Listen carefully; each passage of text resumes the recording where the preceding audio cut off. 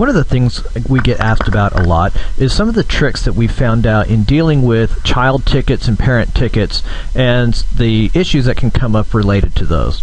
So first thing I want to show you is in our service statuses, we have created a service status called child ticket. That child ticket status is marked as a "we are waiting, do not escalate." Now the reason for that is when a ticket comes in and is made as a child ticket to a parent ticket, whatever service status that you leave it on is the service status that it stays. It does not take the SLA, or the time to response, time to res plan, etc. of the parent ticket. So if you have a ticket that comes in is marked as new, let's say, and then is childed underneath another ticket, and it stays there for a week or so while you're going back and forth with the customer, and then you close the parent ticket. When you close the ticket and it asks you and you say yes that you want to close the related child tickets, it is going to set your response time, res plan time, and resolution time to the current date and time from when it was childed. So that can cause you a major issue in your SLAs. So our procedure is that you simply, when you mark a ticket to be a child ticket, then you also put the service status to be a child ticket. So that's a great process, but how do we make sure it doesn't happen, or that it happens that way? So we have a gadget which we call our orphan ticket gadget, and this is really a number, a list of tickets that are marked as child tickets that are not. So these are tickets that have been orphaned. So I went ahead and created an orphan ticket, or a child ticket, that I left the service status as it was wherever I'd finished up with the ticket. So when I double click on the orphan ticket, since I have one, it just takes me to that oldest ticket, in this case the only ticket, that is a child ticket, where the service status is not equal to a child ticket. So you can see that I left this ticket to be in progress. Now, of course, what that would mean in my case is the resolution time, from the res plan time to resolution counter, is still running and will continue running until the parent ticket is closed. So I can see that this was a child ticket, so our process is, it would be that I would simply update that service status to now be a child ticket, save and close. And so that will go ahead and now update the service status of that child ticket to be child ticket, and therefore pausing the SLA so it doesn't cause me a problem.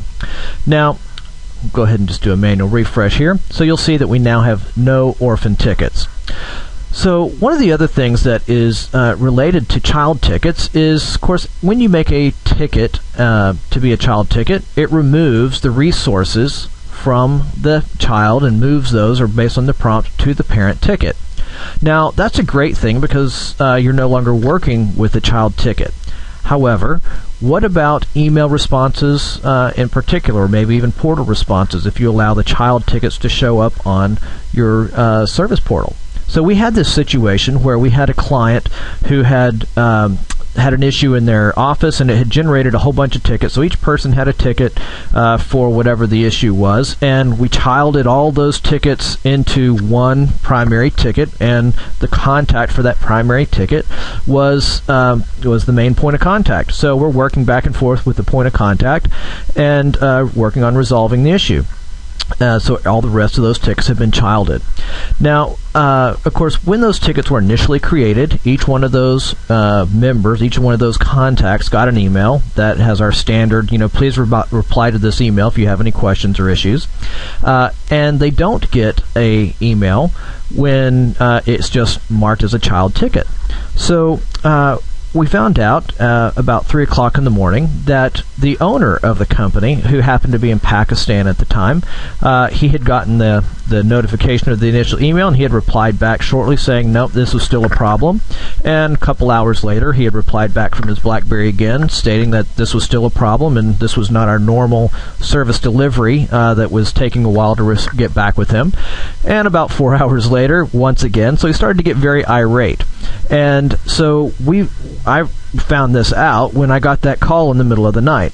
And so the issue ends up being that when you have no resources and an email reply is sent to that ticket, those replies don't go anywhere.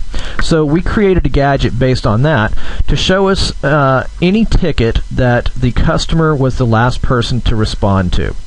So this gives us of course now ConnectWise has the ability for you to have a workflow that's related to the last update via the customer, but we also wanted to have this as a gadget, so I can immediately see any ticket where the last update to the ticket was the customer. So if I double click on in this case I'm looking at our production boards, I can see here was a ticket. You can see this was last updated by the customer, so I can simply clear that flag, save and close, and that's going to go ahead and update that flag for this particular one. We now have 21 of those that are last updated by the customer.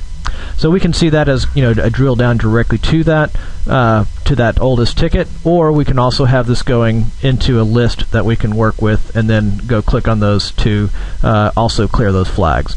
So I hope this has been helpful for you and given you maybe a little bit more insight on child tickets and the customer responded flag on tickets.